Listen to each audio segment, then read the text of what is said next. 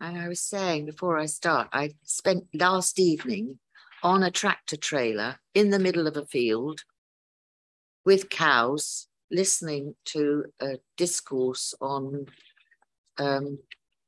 farming. I was frozen, absolutely frozen. And I tell you, I got into bed last night, I had the old blanket on full blast. Anyway, by the by. Good morning, everyone. For members of the public, I'm Pauline Grove Jones and I chair this committee. Welcome. I'm going to ask the officers to present themselves. I'll start on my left. Good morning, my name is Jeff Lyon. I'm the Development Manager at North Norfolk.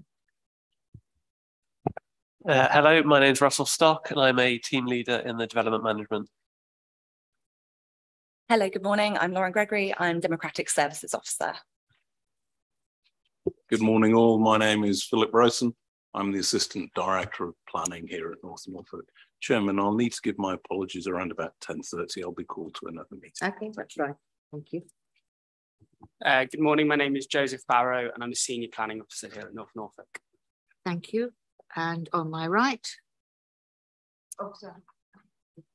Fiona Croxton, I'm a legal advisor to the council. And these officers will offer technical advice and present our reports. In front of me, I have my committee, all sitting here looking eager to start. And they'll be making the decisions on the items on the agenda.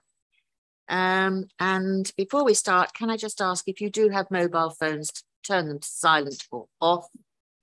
And if you hear the alarms go off, I know the alarms have been altered, but I don't think it's today.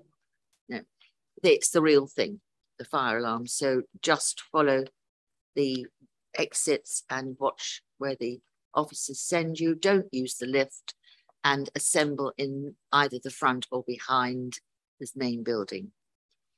And if we go on for longer than 11 or so, we can have a small break for coffee, and facilities are available just outside here and at the end of the foyer.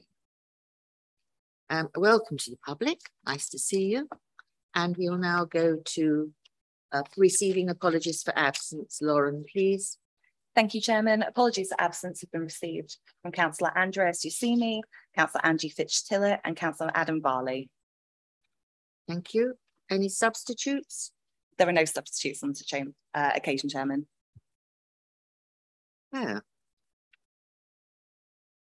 We are supposed to have substitutes, I understand. Unfortunately, the members were unable to source substitutes and some of the apologies for absence were quite last minute. Okay. Of course, this does diminish the amount of people who are here to make a decision. So there we go. That's one of those things. Now, the minutes of the last meeting, pages 1 to 10 of your agenda. I'm making an assumption that you've looked through them, and if there are any corrections, can you please let me know now? Otherwise, if everything's okay, can I have someone to approve? Richard Kershaw and Peter Fisher seconding. Do we have a hands for approval? Thank you. Any items of urgent business, Lauren? There are no items of urgent business. Okay. Order of business will be as it stands. And declarations of interest, pecuniary or non-pecuniary, basically pecuniary. Yes. Well, I've got a tentative financial interest in item 8, and I've been advised because members of the public can take part in the debate, so can I, and I can vote. If that's all right with you, I can vote. Thank you, ma'am.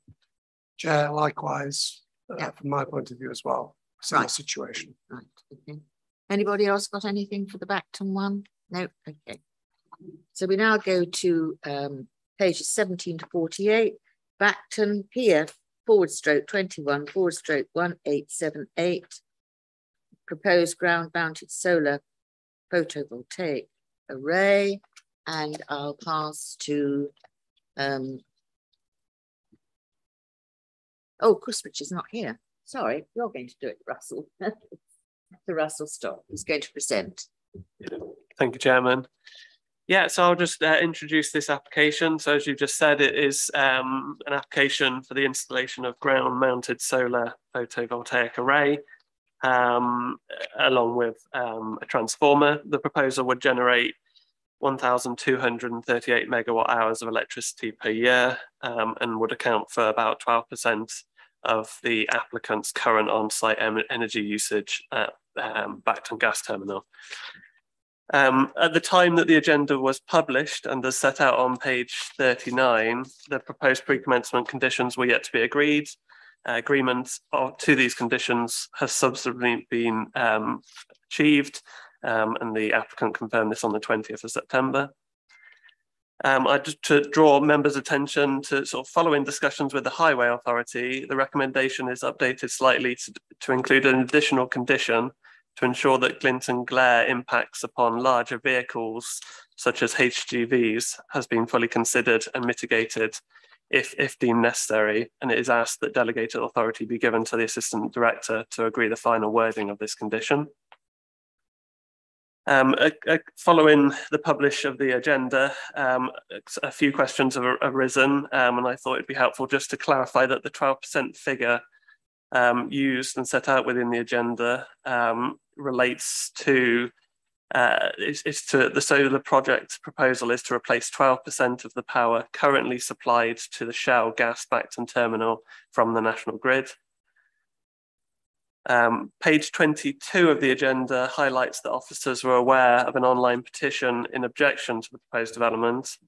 A link to this change.org petition has subsequently been received.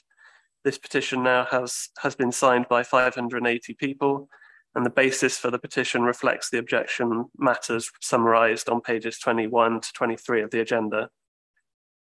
So the recommendation is for approval subject to the conditions set out within the report, and for delegated authority to agree the final wording of that additional condition relating to glint and glare, and any others to be deemed necessary by the Assistant Director of Planning.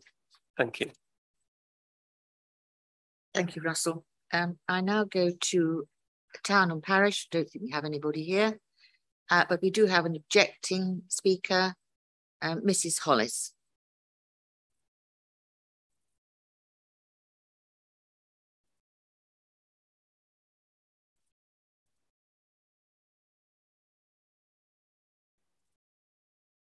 You have 3 minutes, Mrs. Hollis, from the time that you turn. We'll tell you when your 3 minutes are up.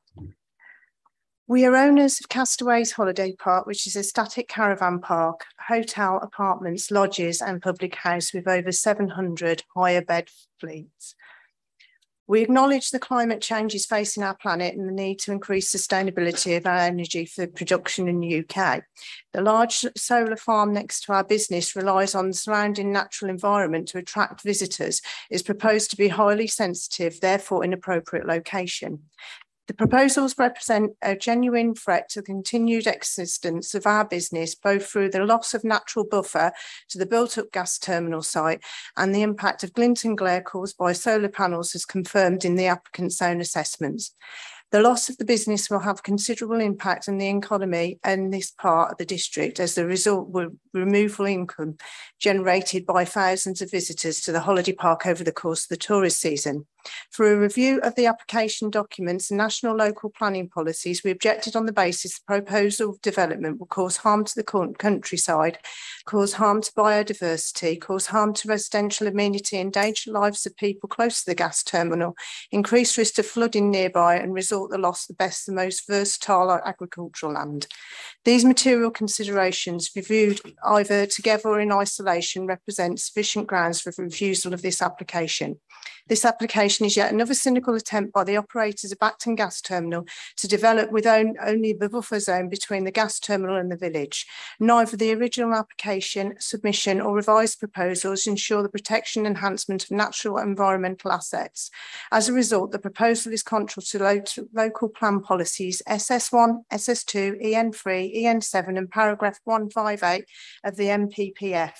The proposed improvements to the footpath as part of the revised proposals, together with the additional of the new car park in Bacton Village, are further cynical attempts to secure distracting the council away from the proposed significant flaws, the unrelated solutions to the wider accessibility issue. Overall, we need renewable energy generation should not automatically override environmental protections, health and safety considerations and planning the concerns of local communities. This site should remain entirely as a buffer zone as per the 1960s industrial boundary, which was defined following a public meeting. Public inquiry, excuse me. The revised proposals do not change the principle or make the development of this site any more acceptable.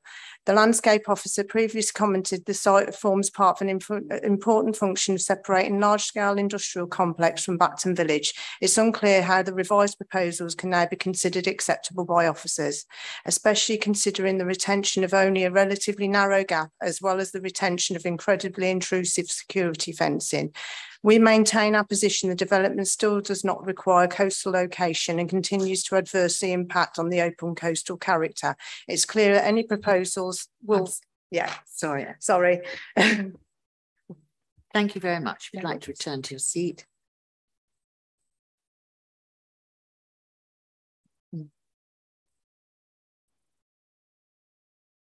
We have a supporting speaker on behalf of the Wren Energy Limited, Mr. Baker. You also have 3 minutes, Mr. Baker, from the time you start speaking. The second one in his little face, I think. Good morning. My name's Damien Baker and I'm Managing Director of Wren Energy, the appointed contractor for the installation of the proposed solar ground array. I'm speaking to you amid an ongoing energy crisis and a more serious climate crisis which threatens coastal areas like this more acutely. The Bacton gas terminal supplies up to 1/3 of the UK's gas. The solar project will provide 12% of the total power that is currently used on site, that is currently provided from the national grid. It would free up electricity for use elsewhere at a time when demand is growing rapidly. It would be the first asset of this type to combine solar power with energy storage. Solar will provide clean and reliable energy and make no doubt it will be a world-leading project and be replicatable elsewhere in the world. The project is expected to generate 1.2 million kilowatt hours of electricity per year, equivalent to over 350 houses' use. The proposed is aligned with the National Planning Policy Framework, ambition to transition to a low-carbon future. There is desperate need to increase renewable energy in all of its opportunities available. The proposed scheme has been designed to create a balance between form, function, and the surrounding landscape. The scheme is being presented to you with a recommendation for approval from the case officer with no technical objections, including conservation and design, landscape, no objections subject to the imposition of conditions, environmental health, no objections subject to conditions, National Trail Officer, no objections, Highway Authority, no objections subject to conditions, Minerals and Waste Authority, no objections, Historic Environment Service, no objections, Environment Agency, no objections, Health and Safety Executive, no objections. Shell and Wren Energy have sought to improve the proposals in response to comments from North Norfolk District Council's planning consultation process and our own community engagement. We have listened to views and taken measures to address the concerns raised. The latest redesign proposes to a reduced scheme and a more consolidated layout that retains a 60-metre wide portion of the existing open field to address what is seen as an important gap in development between the industrial complex and the village, and respect the prevailing character of the landscape. Further improvement have been made by relocating mature planting against the immediate eastern boundary and the panels providing screening and an extensive native planting belt to be added.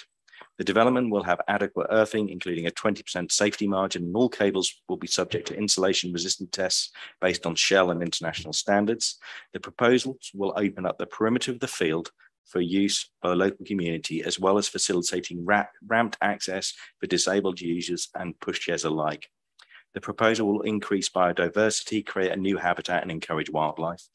Overall, balancing concerns of the community, challenging government targets and the climate emergency which North Norfolk District Council have announced, with the additional benefits of freeing up grid supplied electricity, this scheme should be wholeheartedly backed by this planning committee.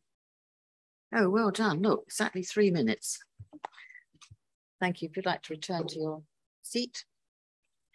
The local member for Bacton is Councillor Fredericks, who isn't here, but she has supplied a statement which will be read out. Senior planning manager. Development manager. What? Development manager. Oh, development manager. I never remember. I can never remember the titles. Okay, so so the email from Councillor Wendy Frederick says, I welcome this opportunity for residents to give their views on Seagulls Field. It has been a long process to get to this point for many of them. As a local authority and councillors, we want to work with our fellow residents of North Norfolk and elevate their voices to be heard by decision makers.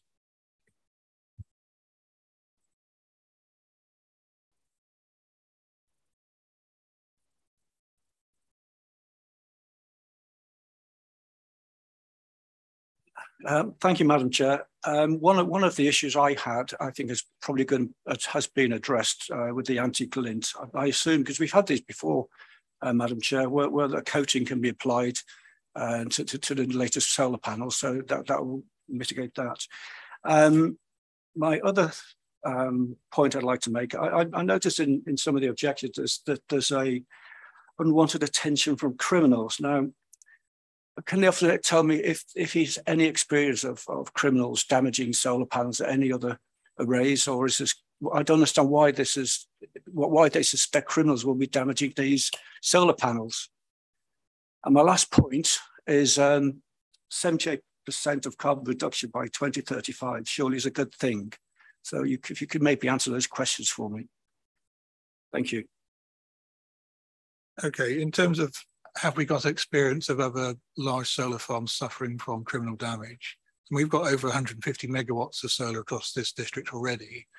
I've not been sort of informed that we've had a significant issue with cables being stolen or any other damage today. So I can't really sort of say, yes, we've had a problem in North Norfolk. Doesn't mean to say you won't have a problem in the future, but we've got no evidence to say that's a problem that needs a planning solution. In terms of the other question about contributing to renewable energy, I mean, yeah, clearly this is a project that makes a significant difference to this site, and it's something that our policies support and the council would presumably support through the motion on the climate emergency.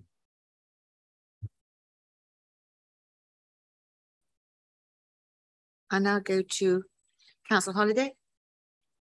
Thank you, Chair. It seems to me there's an awful lot of opposition from the community, and the benefit is quite small. 12% of an energy use isn't huge, and I can't see the reason for having it in this particular location. And I don't agree with the assessment that it complies with many of our policies. I don't think it does. I don't think it complies with 1, 2, 3, 8. I can't remember. Anyway, I don't agree with the assessment on the policy concurrence, and I definitely think it should be somewhere else. If you think you need a solar array, it shouldn't be on the undeveloped coast. And I think we should listen to our residents. Thank you. Thank you. Councillor Lloyd. Thank you, Madam Chair. Just for clarity, the criminal aspect, the site does have is protected by armed Ministry of Defence police who were there 24/7, just to clear that one up. I think it's a very comprehensive report.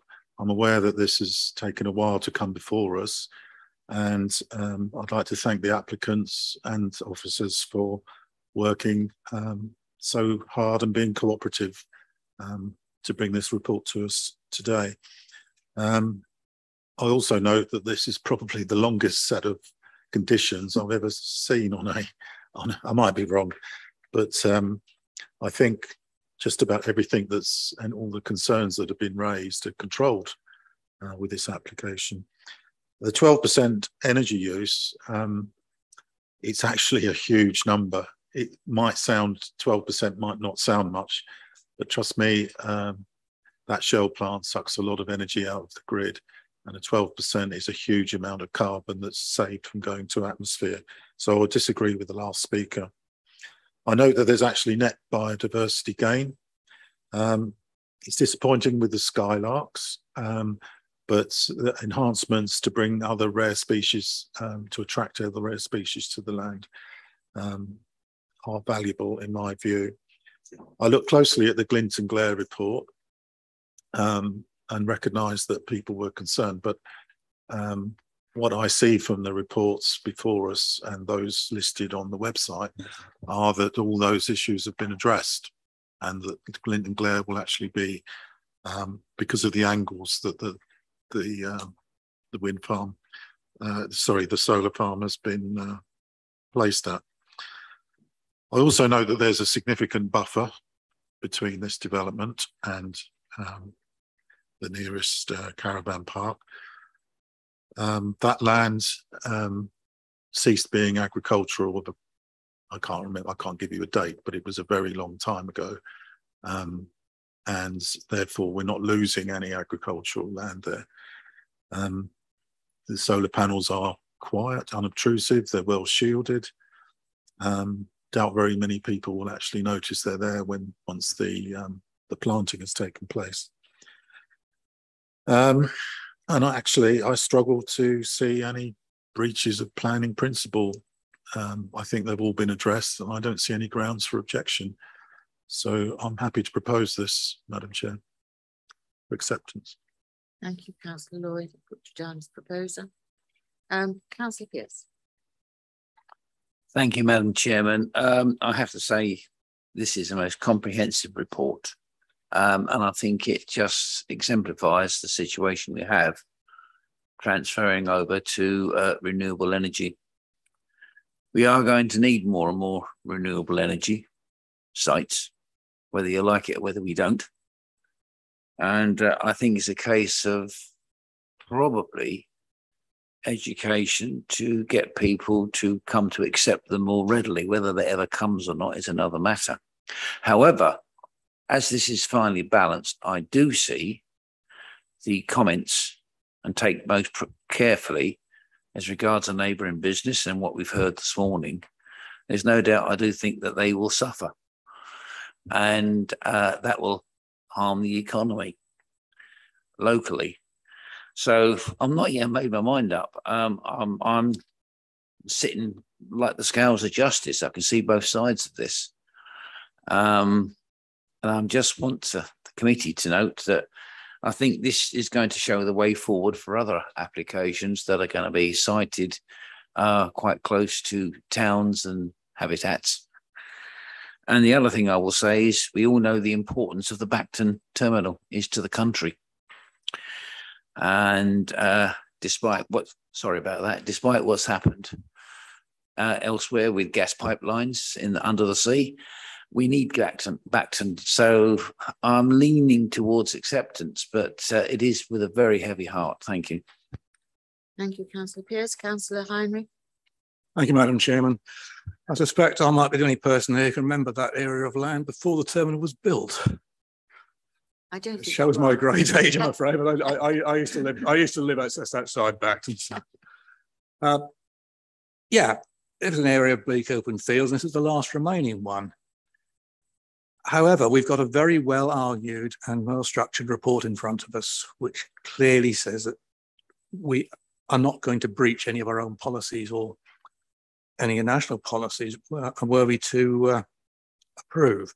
And what we've got is a straightforward solar panel field, well designed, producing a significant amount of solar energy, which these days is becoming increasingly critical. We cannot afford to carry on burning fossil fuels to produce electricity when there are other ways of doing so.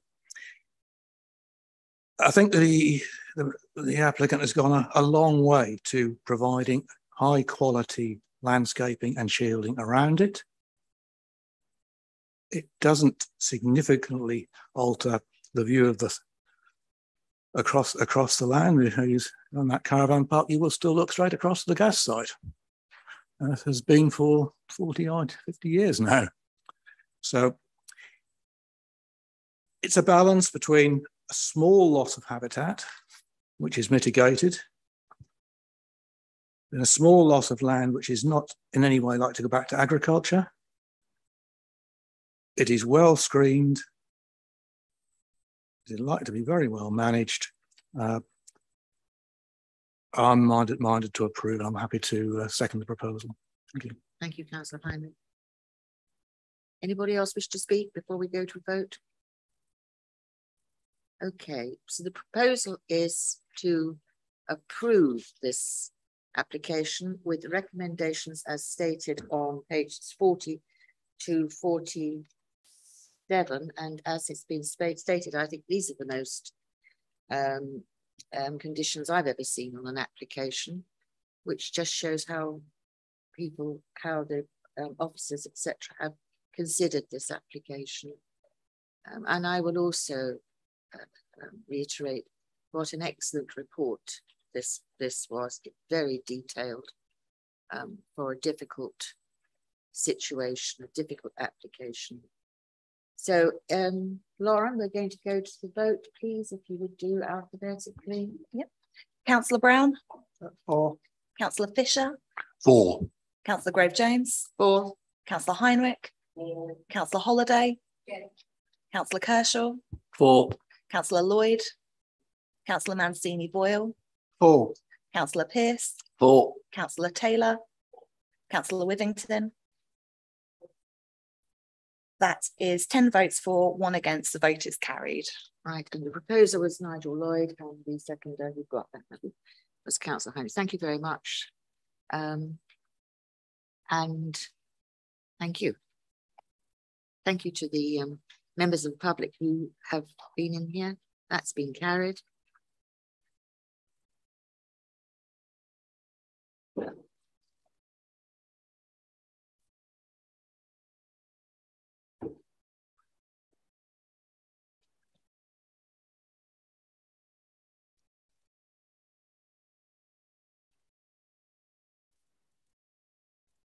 Right, we now go on to our second and final application on pages 49 to 53, I think, something like that, 53, 54. Walcott, PF/22/073/8.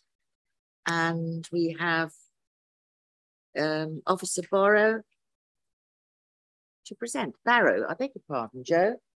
Barrow and Borrow, goodness me. Thank you. Like to present the application, please. Thank you very much, Madam Chair. Good morning, committee. Yes, the application before us is use of a parcel of agricultural land for a seasonal car park across the summer tourism season in Walcott. A slight correction over the description that's on the slide there. The agreed condition will commence from the start of May rather than June. If we go through to the first slide, you will see the location plan there. It is to the western end of the Walcott Coast Road. The L-shape extension you'll see from the red line is an agreed additional access point, ensuring that we have 1 access point and 1 exit point onto the coast road at the request of the Highway Authority.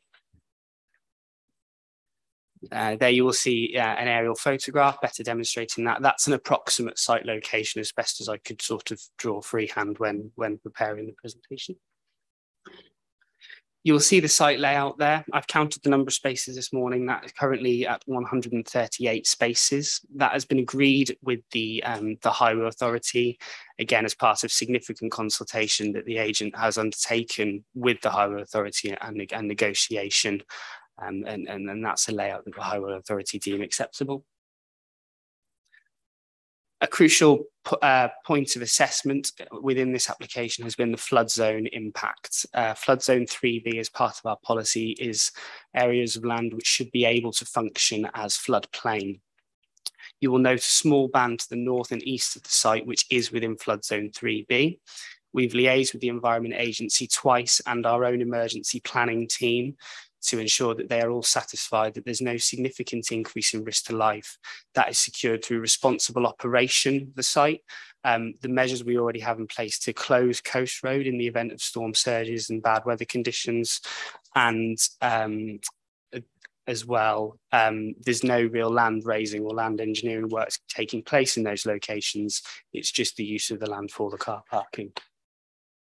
Flood zone 3A there, this is a less critical constraint zone, but just gives you an idea that the majority of the site is not in flood zone 3A or 3B.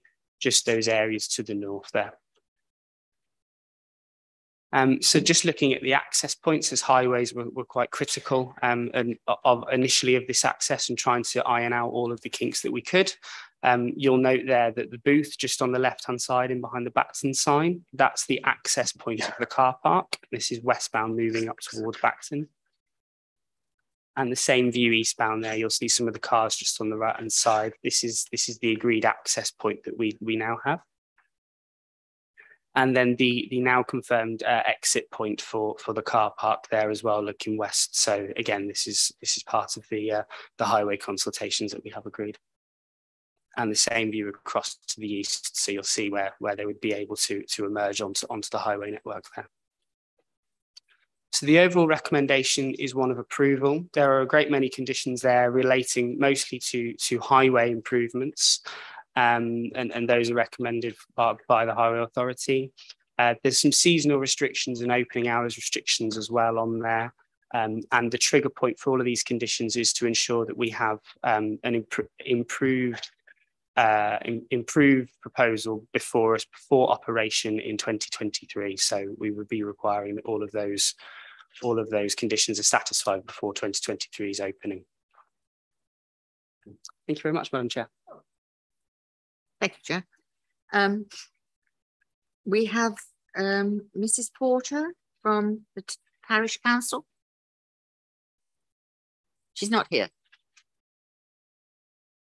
Right, we have no objecting speaker, but we do have a Miss Rebecca Barringer. Mrs. Barringer, if you'd like to come up, please, supporting. Who's the agent, I believe, is that right? Oh, right. Well, we've got you down as agent. I do apologise. You've 3 minutes from the time you start speaking. Right.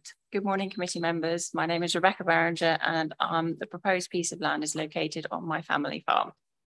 We were approached by the Walcott Parish Council in 2018, who were looking for a solution to the parking issues in Walcott during the busy summer months.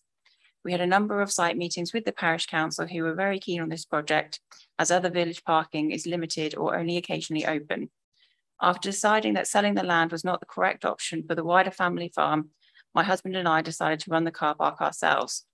As I'm an architect, I'm aware of any works that require permissions, and so we submitted a lawful development certificate and contacted all the required authorities, such as the Environment Agency and Highways, before we completed any works on the field. We ran the car park under permitted development usage for 56 days in 2021, and this summer for 28 days. By opening for the previous 2 summers using the permitted development rights, we've identified the success and need for this project. We've had so many positive comments from tourists and locals alike. In 2021, as many of you will remember, we did not have the best summer.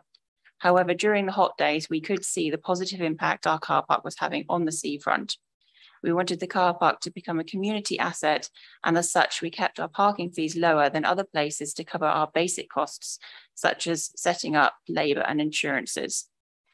We've always allowed members of the community to use the car park for events for free. So far, we've had a wedding car parking, parking for a charity beach cleans, and most recently, meeting for a funeral procession. We will continue to support events such as these and give back to the community where I grew up. People regularly have commented that they felt the car park has provided a safe place for children and animals to get out of the car, which is a worry for families parking on the busy main road. It also provides a place for people to unload large items like paddleboards. This year, we had a much better summer, and on busy days, we had up to 100 cars on the field. Visitors from the car park mentioned they'd come from other areas of the coast that did not have enough parking. This increased numbers of visitors to the area and supported the local wider businesses, such as the pub, fish and chip shop and village store. We have proposed to only open the car park during the late summer months, some spring months and summer months, as it is just a grass field and it does get wet during the winter months. By keeping the field grass, we believe this has a minimal visual impact and will ensure that rainwater can infiltrate into easily, in case it wasn't hardcore. The increase in traffic to Walcott does only tend to be during the hot spring and summer days, so obtaining a full planning permission would ensure that we can be open during all the busy periods to make Walcott seafront a safer place for people to enjoy. We hope you can all agree that this site provides a huge community benefit and can agree that we've obtained all the approvals from all the relevant authorities for this project to proceed. Thank you. Thank you, Mrs. Berenger. I'd like to sit down. The local member is Councillor Stockton, who I see is not here. Have we had a report? No. Yet again, I have to say, if you as a member, if members ask for an application to come to committee, we do expect, well, I expect, whilst I'm chair, that we either have a written report or the members turns up in person. Times this has been said, but anyway, let it be noted. So we now go straight to our members. Richard. Thank you, Madam Chair. I am familiar with the site, and I did actually notice that it was used for quite a spectacular motorcycle funeral this summer. For me, this is a busy part of the coast, but most of the problems with parking is people trying to find a parking space on the road. I'm actually quite surprised this has been called before committee. I cannot see any issues with this. I think the owners are responsible. The exit route is a sensible promotion. I think the village are in favour of it. It's a safe parking space where there's been a massive problem, so I'm happy to propose acceptance. Thank you, Councillor Kershaw. Councillor Heinrich. Thank you, Madam Chairman. Somebody say this is a desperately needed facility in Walcott. It's in a perfectly acceptable location, well designed, well managed, served well during the summer. So I'm happy to second. Thank you, Councillor Heinrich. Councillor Withington. I'd just like to say it seems really good that we've got a project that's come forward here that seems very community based and with all the different organisations working together. Having been down there and on Bacton Seafront trying to park, getting elderly people out of cars, etc., and dodging the people coming alongside you, I think it's very much needed and will be hugely beneficial for the local economy. So I'm happy to second if nobody's already seconded. Yes, we have that, but thank you anyway. Councillor Holiday. Thank you, ma'am. I take on board all the positive things that have been said, but shouldn't we be discouraging people from driving along the coast? I mean, I thought we were a zero carbon council, and I thought a much better prospect would be to have car-free zones and people park and ride, like we tried last summer. I mean, I think we should consider that because a long-term vision would be fewer cars and not more cars. Thank you. Thank you. Councillor Pearce. Thank you, Madam Chairman. Car parks always arouse a little bit of controversy because if you look at it, nobody really wants it, but at the same time, it's a need. I take what Councillor Holiday has just said. And the only thing that concerns me, I'd like to have answered if possible. If I look at the street view access westbound, there's the picture. I see where we have the little shed. I don't know which page it is. Keep going. Yeah, that's the one. That's the one. I noticed where the shed is. There's a little incline that sort of it sits there. I take it that's going to be for retention. But is the entrance wide enough to take a car going in and out at the same time onto that single lane highway? It's just a question, and I'm asking that question. Yeah, it's in one way. Right. Okay, but so the car. What about if a car wants to go in and a car wants to come out? Fine, that's fine. Then it's sorted. But as I'm not a local there, I'm only asking a question because I don't know the area as well as you. That question's been answered. I think that the other concern I had was the flood risk. And I think anything that we can say is we can try and plan and mitigate for anything, but rainfall and seasonal temperature and weathers is beyond our control. We're not that good, but unfortunately. But the situation is, I think on the whole, it's a good project. Thank you. It's into the car park where the little booth is, and then if you follow your things here, that is the exit. So it's in and out separately. Thank you, darling. And we do know, we are fully aware, those of us who live in proximity to Walcott, that it is prone to high tide flooding. So it's one of those factors. Is that it now? I think. Anybody else want to speak? Okay. Councillor Brown and then Councillor Mancini Royal. Thank you, Madam Chair. I would be quite happy to propose or second this if it hadn't already been done. So I think this is a scheme which is going to be of benefit to the community. We've all been, well, most of us, I hope, have driven down that road and experienced the chaos sometimes in the high season that parked cars present to the motoring experience. I just wanted to, what I would have liked to have seen in the assessment from highways is a review of whether there should be more restrictions on parking on the road, because this facility provides parking in substitution, as it were. And also whether there are any parking restrictions, I presume there will be, opposite the entrance and exit to the car park to improve, obviously, manoeuvring. But I welcome this application. It will be a benefit, I'm sure, and I'm happy to support it. Thank you. Councillor Mancini Royal. Thank you, Madam Chair. Yeah, it's a very good application. I agree with Councillor Holliday in some points. The question I would like to ask, which I assume has probably been possible, but would there be any in the future for electric charging points? I know it's in the middle of nowhere, and I suspect there's no electricity there, but maybe some wind turbine could be installed with electric charging points, because as we know, electric cars are on the up, and places like this would be beneficial for people if there was electric charging points. Thank you. Can I just say something? I think the only place that charging points would be sensible would be by the post office shop, that area there, where there's a little place where you can have something to eat, etc. I wouldn't suggest it for a field, because I mean, it's only open during the summer. You know, it'll be closed off the rest of the time. So anyway, thank you for your comments. Does anybody else wish to speak on this before I go to the vote? So if you go to page 55, the recommendation is to approve this and this application. Lauren, if we could have the alphabetical vote, please. Okay. Councillor Brown. For. Councillor Fisher.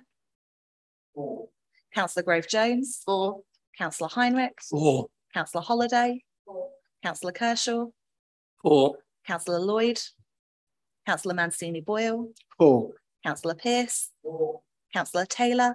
For. Councillor Withington. For. That is unanimous, 11 votes for. Thank you. And that was with Councillor Kershaw proposing and Councillor Heinrich seconding. Okay. Thank you very much. Thank you.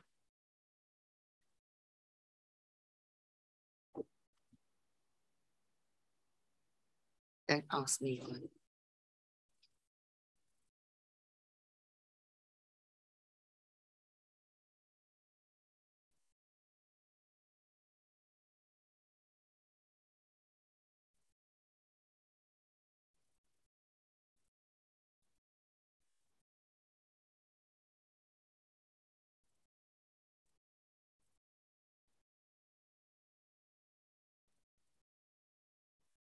Okay, I feel like I need to kind of string this out to 11 o'clock, but I won't do. Okay, so I've attached agenda item 10, sort of the current sort of performance as it was up to the end of 31st of August. So I've got a table there showing the sort of the performance of the majors and non-major planning applications. Whilst we didn't make any major decisions in August, we did get 95 non-major decisions issued, and nearly 92% of those were within the agreed timeframes. So you'll see I've put the 24-month average figure in there. We're sort of doing pretty well generally in terms of our performance there. It's on an upward trend. So yeah, just so you can see where we are on those. So well, I don't know if members have any questions on performance. I'm happy to receive them now. Anything on Jeff's performance?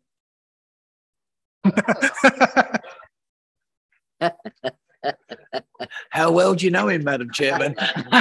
Oh dear, I'll rephrase that.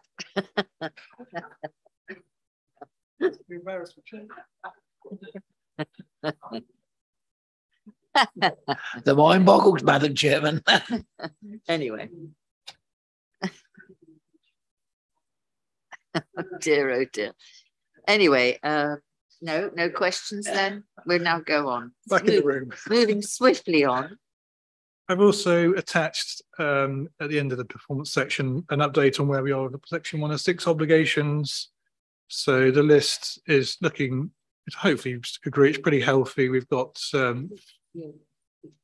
okay. Well, I can let Fiona speak to that one. Fiona wants to update on that one.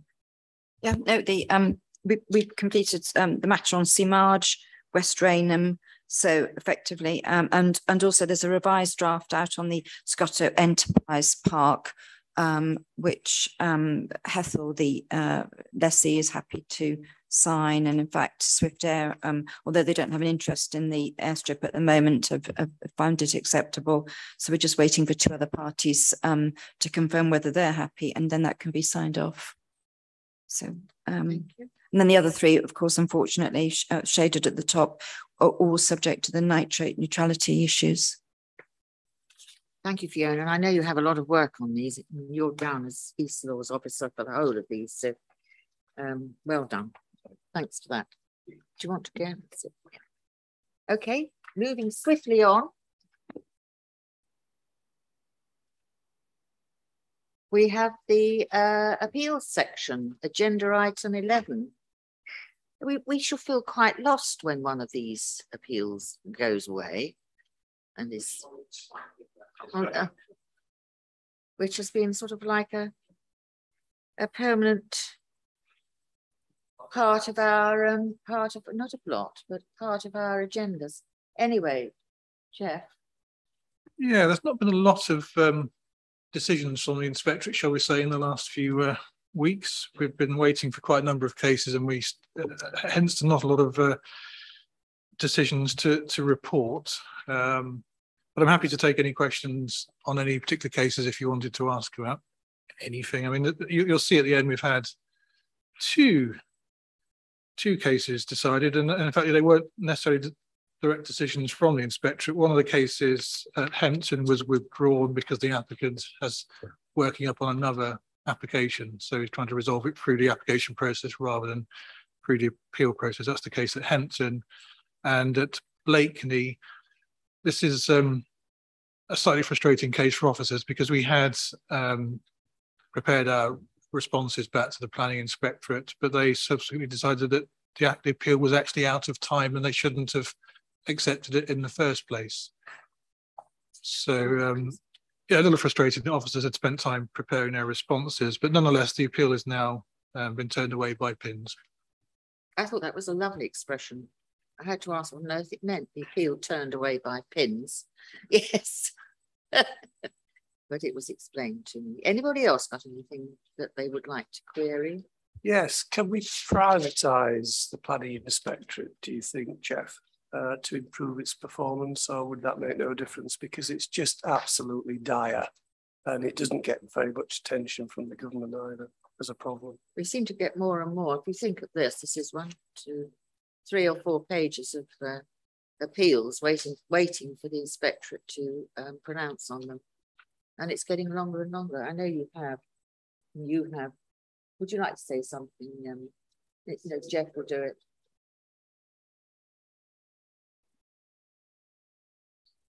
No.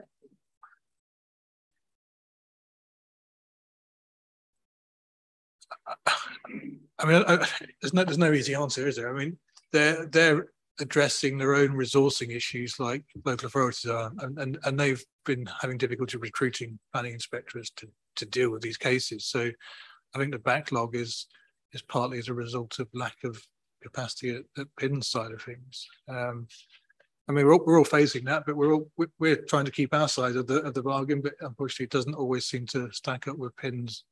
I don't think there's a lot we can do as an authority. We can obviously write and express our disappointment, but that doesn't necessarily get you a decision on an appeal, so you can move on with certain cases. And it's not just us that are affected; it's applicants and interested parties who want to know what's going on a site next door that they've invested time and effort to keep track of. So it's frustrating for all of us, right? Richard, you want to say something, and then Liz. I do. I mean, I can't see the situation getting better when we've just had an announcement of Treasury asking government departments to prepare cuts and economies to service. I can't see how we're going to get more resource into the planning inspectorate in the short to medium term, sadly. There was was it the Treasury? Yes, we're speaking this morning on Radio 4 and mentioning again that the recommendations for new rules for planning and development, which caused me to have collywobbles. Oh my goodness, they keep bringing this up. Liz. Yesterday at ONS, we were talking about the planning review. And one of the issues that we were talking about there was the fact that people don't know what our part is and external agencies, etc. And I do wonder whether there's some mileage in us putting something out about the fact that these are delays from planning inspector, because I don't think the public understand that, and they see it as us not, performing. It's very difficult, Liz, because if we start having a go at the planning at the inspectorate, it could be seen to be, that we are passing the buck, basically. It is difficult. I think the planning inspectors have a time frame of about 6 months, is that so? Which or is that us with our plan? I get confused with well, the planning guarantee talks about a year period. So we have 6 months for the local authority to make a decision, and then 6 months for the planning inspectorate. So an applicant should have confidence they'll know one way or the other by the end of a year. We're trying to meet our side of that, but the inspectorate, I mean, we've got cases that have been well over a year, it's not longer than that. So. Well, yes. Yes, Nigel and then Victoria. Yes, Madam Chairman, I'll take on what Councillor Witherton said yesterday. We sat yesterday at the ONS and, we had a report on the noble efforts that the development and planning department are doing to try and increase further performance. And I mentioned the fact that we have so many other authorities that we have to deal with. And coming on top of any planning and development operation, we've got the inspectorate, because like you, Madam Chairman, I'm looking at the appeals. I'm looking not at the long-standing, should we say, situations, but the new ones. It seems that virtually every decision that is made, then comes back as an appeal, because people don't see the reason why properly in their eyes that a decision has been made. And I noticed one of the things yesterday was about educating the public. And whilst we can't be seen to be having a go at the inspectorate, I am beginning to think there is a lot of mileage in explaining to the public quite why decisions are made through our system, because I think we have to clear ourselves from the oncoming situation that people appear to believe is happening. And I said it yesterday, you make a decision on a planning application. If it's no, they're going to get the shackles up. They don't look at the situation why a decision is made, and the list of the ever-growing appeals, to me, reinforces my case. Thank you. Yeah, I mean, before you, I just say the problem is that, well, it's not a problem. It's not a problem. The fact is that if somebody's application is turned down, they have the right to go to appeal. And this is stressed because it's the democratic way in which we deal with these situations. And we are finding that more and more people are taking that route. As you so rightly said, Nigel, they either don't like or they don't understand why their application has been turned down, or they just don't want to listen to what the officers are saying. We're all humans, we all have different ways of dealing with it. But at the moment, we have the difficulty of the planning inspectorate being inundated, understaffed, not able to cope for one reason or another, and more people saying, I don't like your decision, and so therefore I'm going to appeal. So we've got the two coming together and clashing. And perhaps we should look at producing something which actually explains, not just to individuals, but broadly about what happens with the planning and inspectorate services. But that's not for me to make a decision about. Yeah, yeah.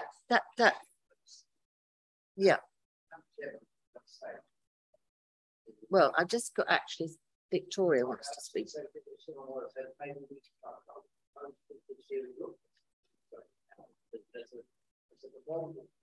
don't want to create too much of a bank, but I think we have to do something to ease public expectations. Okay. Did you want to speak before you go? If you don't mind, Chairman, that's very gracious of you. I think members liken this to an apex predator, for want of a better analogy. I may find myself in the local papers for saying this. So think of the number of applications that are actually approved by this council. Our approval rating is extraordinarily high. We're in excess of 90% approvals. We see 2,500 applications or thereabouts a year. So thinking of that and how this goes through the process, how many of those are actually appealed? I think what we could do is we could provide you with some statistics. We could give you maybe a bit of an enhanced update on the appeals report, because what we're doing is reporting the live ones that we have. So we could maybe give you an enhanced report that tells you more of the number of cases that are affected. I'm not saying this isn't a problem. What I'm saying is it's symptomatic. Bear in mind that apex predator analogy. Where we are at the moment is a planning system that is sick and ailing. It does not have the capacity. It does not have the experienced members in the profession that are able to support it in terms of the complexities that we have to deal with right now. So the people that are feeling this are those people at the top of the food chain, the planning inspectorate. We are seeing planning inspectors leaving the inspectorate. We're seeing the inspectorate having the same problems with the recruitment that we have as a local authority. The standards that are expected from the planning inspectorate are not changing. They still have the same performance standards for the determination of applications that are appealed under written representations, hearings, and public inquiries. Those aren't changing. Everyone is frustrated. The planning inspectorate are frustrated as well. What we need is a review, a shake-up, and investment in the planning process. That's where we are, Chairman. But what I'm saying to you is in terms of the day-to-day, the footprint on our North Norfolk applications, we see it with the larger applications such as Arcady, which quite frankly is probably the worst managed appeal I've ever seen by the planning inspectorate. But we are in a situation where those issues are becoming more frequent because of the capacities and resourcing issues that the planning inspectorate are actually having to deal with. So what I'm trying to say is that this is symptomatic of a planning system that's ailing and needs revision and needs change. Thank you. Thank you for that. And you wish to go now? Anybody have any questions here? Yes, Andrew, you want to? I'm so sorry, but Victoria, do you mind if we, Andrew? Yeah. But just a very quick question. I don't recall there being too much in the white paper that kicked off the prospective reform by government regarding the planning inspectorate. Was it just that the apex predator would take care of itself with the measures, or was there something more specific? Was there an acknowledgement that some sort of investigation, commission, whatever, needs to look into the planning inspectorate so it doesn't end up like GPs in the health service, 40% of whom are wanting to retire in the next 5 years we hear today. It's just the mechanism's falling apart, isn't it? Seems to me. I think, Chairman, the situation is exacerbated probably in the 18 months, 2 years since the white paper was issued.